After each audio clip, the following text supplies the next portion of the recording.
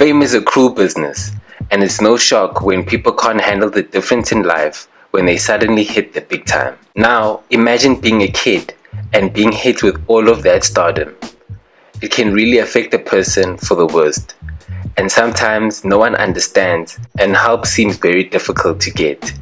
In this list, we're going to show you the top 10 famous kids who sadly ruined their career. Macaulay Culkin. Macaulay Culkin was one of the most well-renowned child stars to come out of the United States. At the age of 8, he made his first appearances on films Gibraltar and See You in the Morning. But it was Home Alone that he did in the 1980s that really catapulted his career.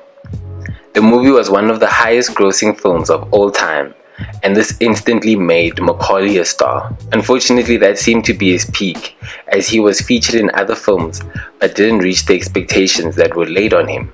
To make matters worse, in the lead up to the sequel of Home Alone, there were allegations that his father was mismanaging his money, and this resulted in a custody battle between the parents. Later in 2004, Macaulay was arrested for possession of 17 grams of marijuana and other controlled substances. Now Macaulay performs with a Velvet Underground parody band called Peter Underground, where they perform covers of Peter songs.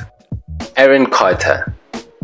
At age 7, Aaron was a lead singer for the band Dead End before going solo. Aaron, being the brother of Nick Carter of the Backstreet Boys, managed to debut as the opening act for the band at the age of 9. In that performance, he was able to convince record labels of his star power, with him signing a record contract and later released his first single, Crush on You. A year later, he released his album and it went gold in several countries, including Germany. At 13, he launched his next album, which did even better than his former collection and reached triple platinum in the US.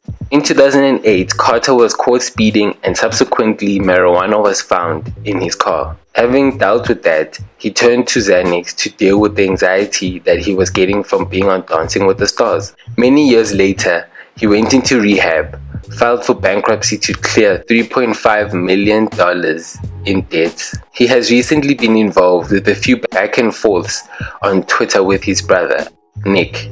Nick released a statement saying that his brother was having thoughts of killing Nick's pregnant wife. Aaron has gone on Twitter to also show that he's still successful by showing a plaque of his album having 75 million streams on Spotify. Even though there still may be some successes on the music front, it seems as if there's a lot going on behind the scenes. Brian Bonsall. From the ages of 3 to 14, he had major roles on shows such as Family Ties, Star Trek The Next Generation, and the Disney film Bank Check. At 14, he decided to stop acting and began performing in punk bands, including Late Bloomers and Thruster. Later in life, unfortunately, he was arrested for driving under the influence and shockingly, in 2007, was arrested for assaulting his girlfriend and pleaded guilty to third-degree assault, with which he was given a 2-year probation sentence. He was later arrested for a number of drug possession and minor assault charges, and even in 2009, he beat his friend over the head with a broken wooden stool while he was intoxicated and was given a further 2 years probation. He now lives in Colorado, where he still plans on pursuing his music dreams. Lindsay Lohan. Lindsay Lohan was revealed to the world in the Disney remake The Parent Trap. She truly reached stardom when she was the lead in 2003's Freaky Friday and 2004's Mean Girls. As her fame grew, she was seen more and more at nightclubs. In 2007, she crashed her vehicle into a tree and was later arrested. 2 months later, she again was arrested for being involved in a car chase, of which she was found in possession of cocaine. She was charged 2 counts of DUI and 1 count of reckless driving.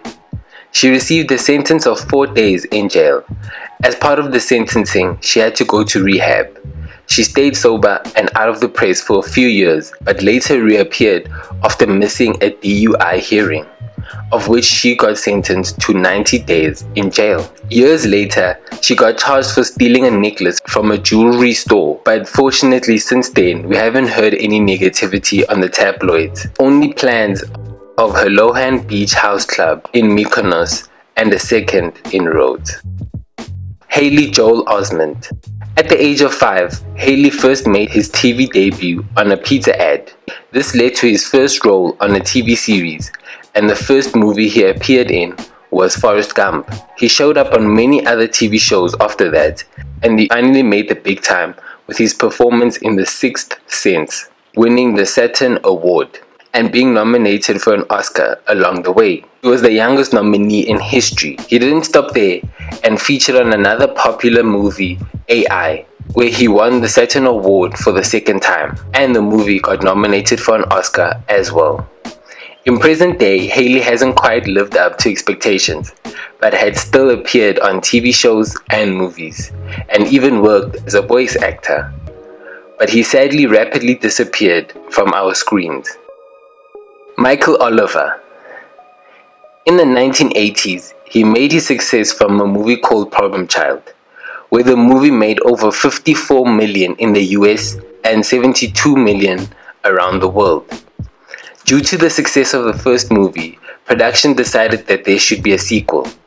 On the first day of shooting, Michael's mom demanded that the son get paid $500,000 instead of the initial $80,000.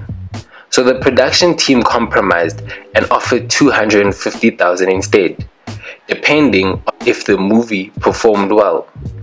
However, the movie didn't do too well or close to the first one, and the studio sued Michael's mom, which they won, and Michael's family had to pay $170,000 to the studio. They had to sell their house and use their savings to pay off the debt. In 2015, it was reported that he was completely satisfied with his life away from filming. Orlando Brown. Orlando Brown was tipped to have an amazing career as an actor, rapper, and singer.